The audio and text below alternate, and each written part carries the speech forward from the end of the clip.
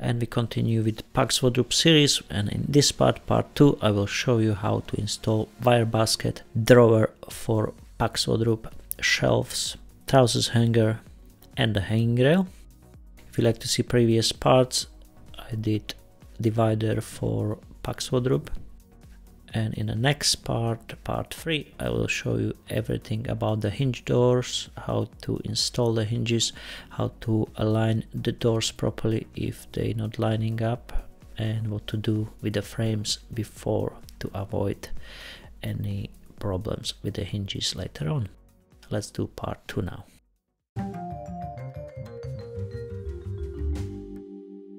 This is what you're getting in a box for the mesh basket or for the wire basket. So you get 2 rails, one left, one right, a few screws and some plastics for the wire basket, and there's 3 screws for each rail. So you get 4 of these, so 2 and 2, one top and one bottom one. They're gonna go at the back of the basket. So you're gonna see there is 3 holes already, so put the top part in and try to click the bottom one in. Sometimes it's hard, so you may need to use the pliers. It's hard to click it in, so just take a small pliers and click it all together. Exactly the same on the other side. Just place the top part. If the bottom go nicely in, sometimes it goes without a problem, sometimes you cannot do it, so just take pliers and press it. It's gonna click, you're gonna hear it, that's how it's supposed to be. This is the rail, so there's the bottom and the top part. You see the bottom is closed and the top is open. You have this sliding space where you're gonna slide the drawer in or the basket in. See on underside it doesn't have that open cut space, so don't make mistake. If you put them upside down, you're not gonna be able to slide the wire basket in. So we can put them in place, and it's gonna be we're gonna have 6 of these, so 3 for each rail. It's a 6th hole. Don't count the first one at the bottom too low because of the divider. So we have 3 screws, just secure them in.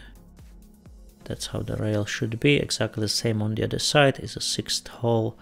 Just place the first one in, find the line there, 6th hole on the middle and 6th hole at the back. Place the screws and you have the rails already installed. So if you did everything right, you should be okay to slide the drawer in. You see I'm going a little bit from the top and then I slide it in.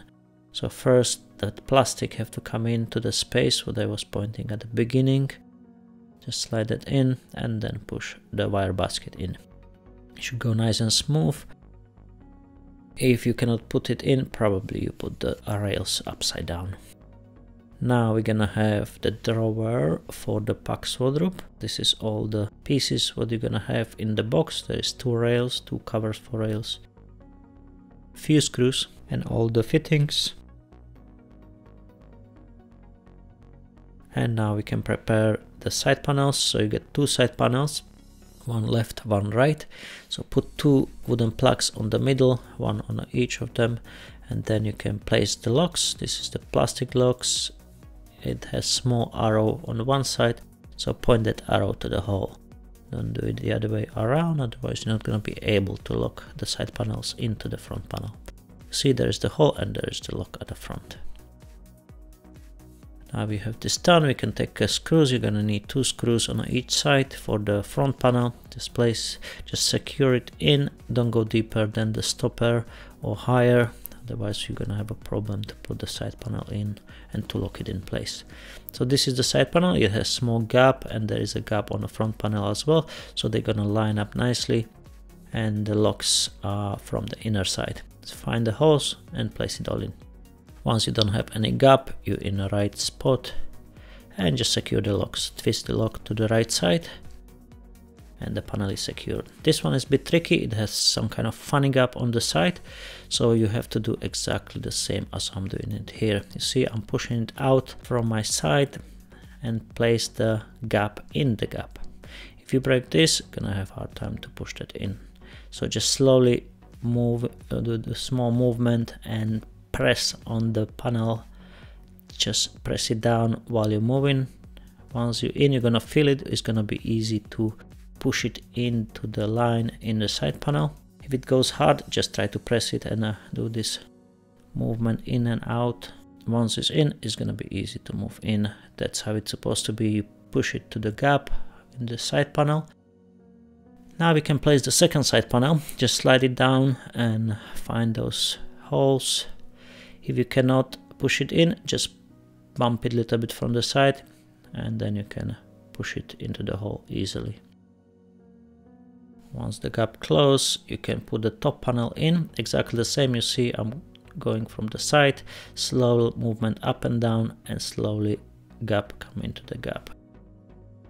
Now secure the locks from inside, twist it to the right side, and you have the side panel secure. Now we're gonna secure the back panel. There is those two plastic plugs, so it's a two on each side. Just place it in and secure it with a hammer. Exactly the same on the other side.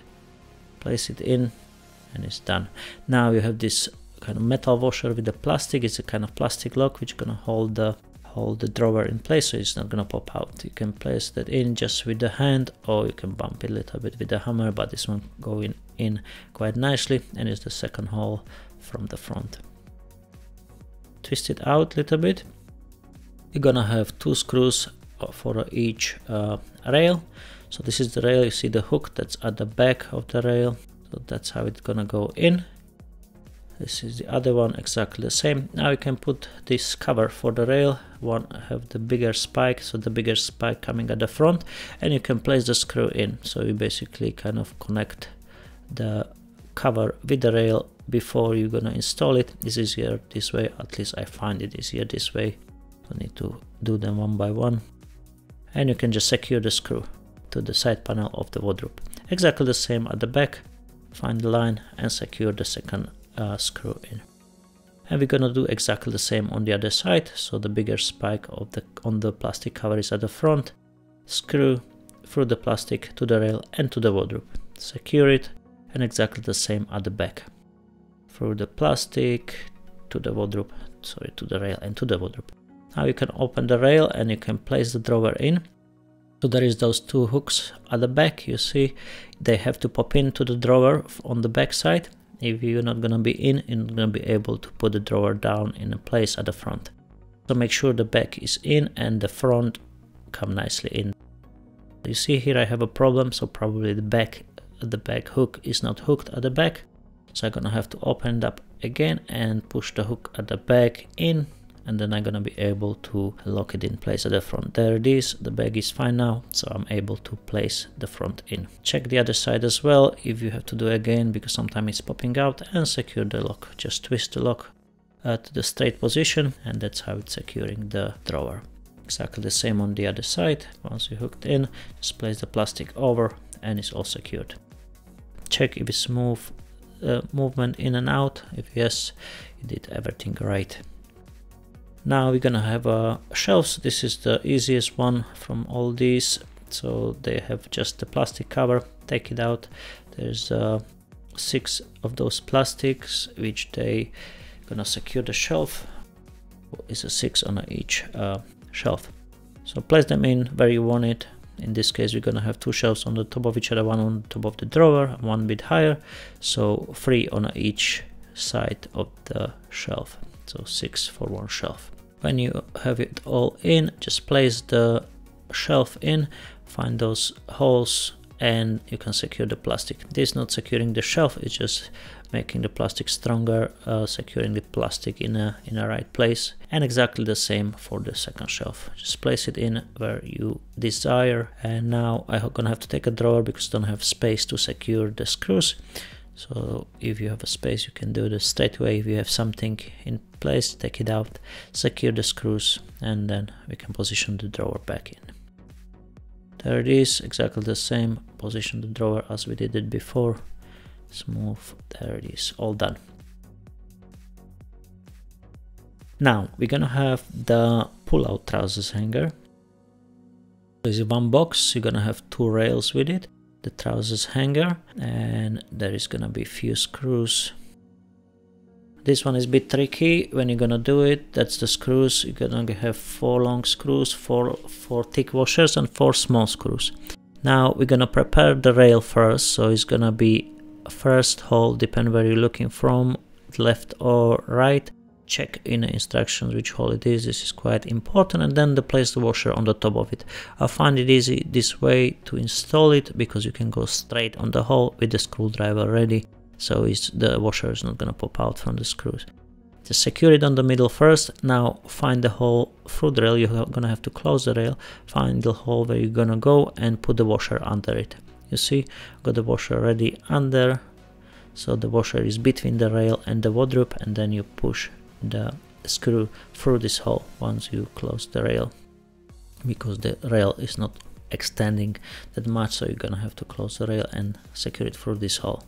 Once you're done, check if it's nice and smooth moving in and out, and you can do the second one. Do exactly the same, check which hole it is in the instruction, place the washer, prepare your drill. By the way, those electric screwdrivers are very useful. You can check them out in the description what I'm using exactly, especially the small one in small spaces like this is fantastic. Okay, second one, there is the washer. Just place it in exactly as the previous one, place it in a hole and put the screw through the hole.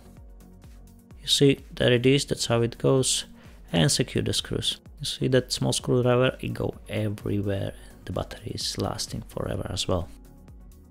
Okay, now it's running nice and smooth both sides, so we can slowly place the washer. This is the small locking screws for the hanger. There's 4 holes, 2 on each side. You're gonna secure that hanger with the rail.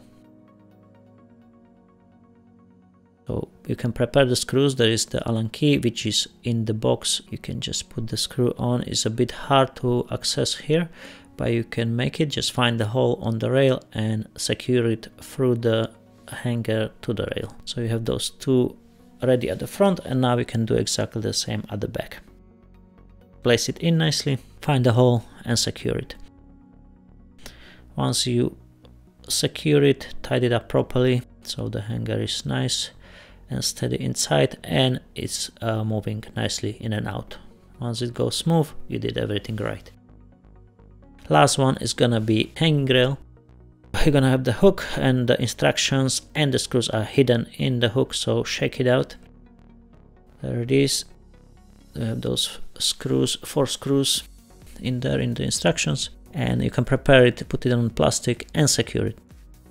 Secure them how high you want it depends what you want to hang, and just secure it with these 2 screws. One side, and do exactly the same on the other side. And just secure it with these 2 screws.